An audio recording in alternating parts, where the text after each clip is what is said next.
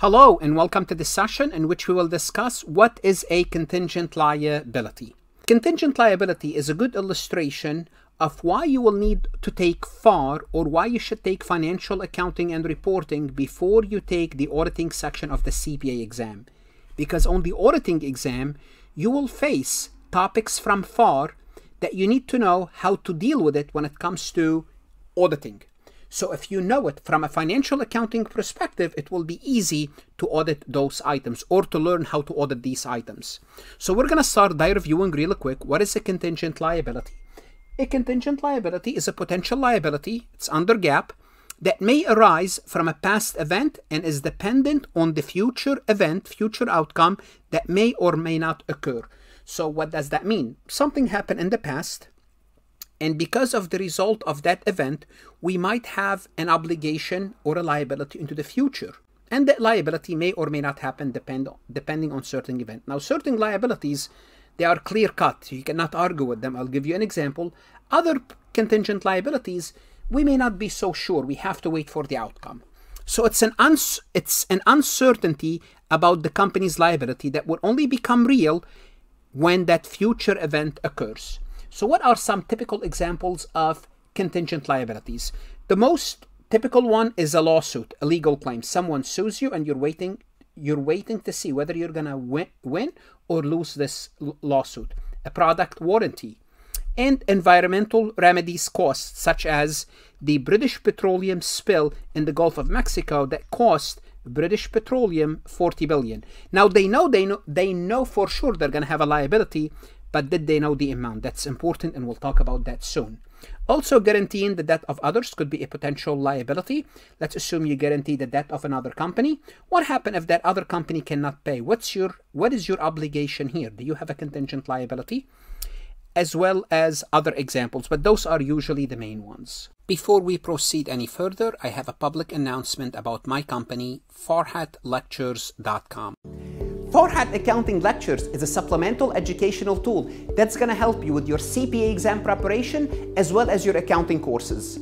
My CPA material is aligned with your CPA review course such as Becker, Roger, Wiley, Gleam, Miles. My accounting courses are aligned with your accounting courses, broken down by chapter and topics. My resources consist of lectures, multiple choice questions, true-false questions, as well as exercises. Go ahead, start your free trial today, no obligation, no credit card required. The question is when to record, so when to book, when to report a contingent liability. Well, under GAAP, a contingent liability should be reported, should be recorded in the financial statement. The technical word is recognized when two conditions are met. The first condition is it is probable.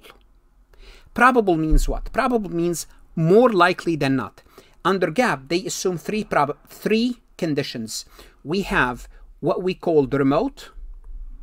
Remote possibility means no chance you are going to lose. There is possible, and the highest one is probable. So we're talking about probable.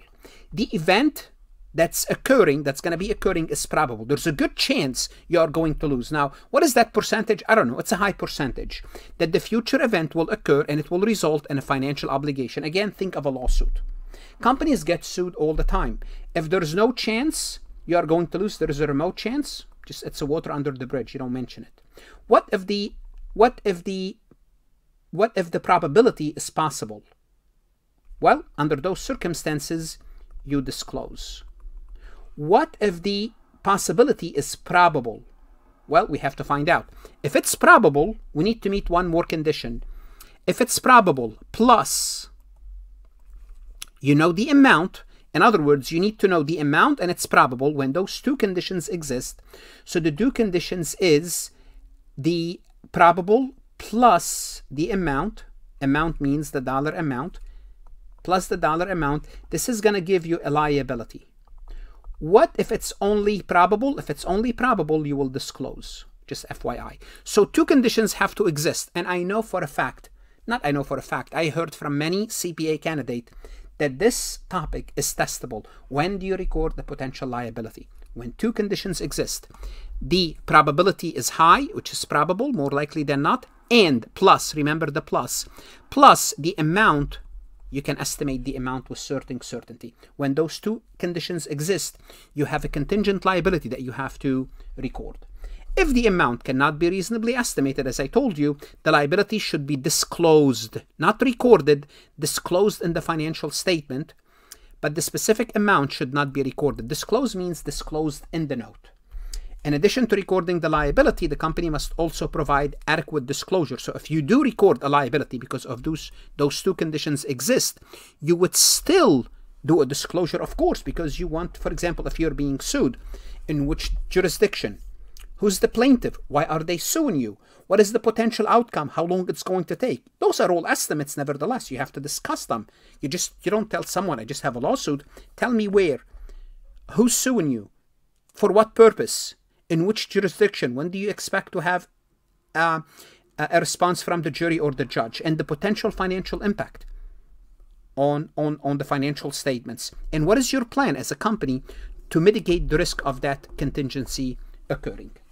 Now, from an auditor's perspective, because everything that I talked about, you would learn in a financial accounting course. Now, from an auditor's perspective, how do auditors identify contingent liabilities? And this is what we're concerned about. The first thing is you ask management, inquiry of management. The auditor will ask questions of the company's management to gain an understanding of the company's operation and any potential contingent liabilities. What do you mean by management? Well, you talk to the purchasing manager about any long-term purchase contract or commitments. Do we have any of those?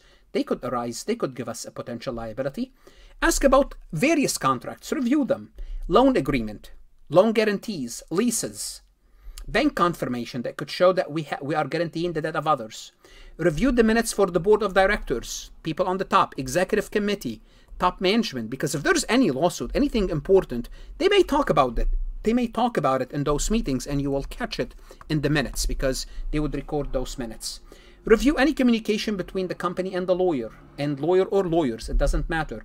Review communication between the company and any regulatory agency. Now, obviously, if you're auditing a company, and the company could be subject to regulatory agencies like environmental agencies or any sort of regulatory agencies, you need to be familiar with the framework of the operation of the company. So that if they possibly could have a lawsuit, you should have your radars up and running to kind of try to catch any lawsuit. Talk to the lawyers, inquiry with client attorneys. You would send them a letter, and there is a one whole recording about this, how to ask the lawyers and what's the lawyer's responsibility. But simply put, you have to ask the lawyers about any potential litigation.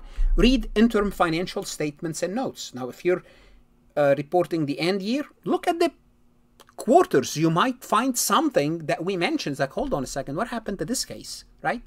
And the most important one, last but not least, is a representation letter or a rep letter.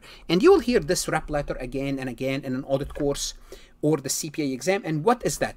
Basically, the rep letter, it's the company, the management telling you about anything that they wanted to tell you. You asked them about, but you want it in writing. So if the management says, we have the following lawsuit, ABC, and they did not tell you about D and E, well, what? You did not tell me. I mean, I did my job. I did what I'm supposed to do, but you're also supposed to tell me if there's anything else, tell me in that rep letter or representation letter. And that's why I have it in caps, because rep letter appears again and again in various assurance services. Basically, what you want to do, what the auditor trying to do is, in a sense, push the responsibility to management. You told me this, put it in writing. That's the only thing that you are aware about in terms of how many lawsuits or any contingent liability. Because it's your responsibility at the end of the day. I mean, I'm going to look for things, but I may not be able to catch everything, but at least you told me everything that you know. That's going to give me some assurance from an auditor's perspective that legally I may be able to protect myself down the road. What should you do now? Go to Farhat Lectures and do what? Work MCQs, previously released AI CPA questions, multiple choice questions that's going to help you understand this topic. Invest in yourself, invest in your career. This topic is easy and this topic is testable. Testable means you can get few points to get the 75 to pass your exam and move on with your career and have a better life. Good luck, everyone. Study hard and, of course, stay safe.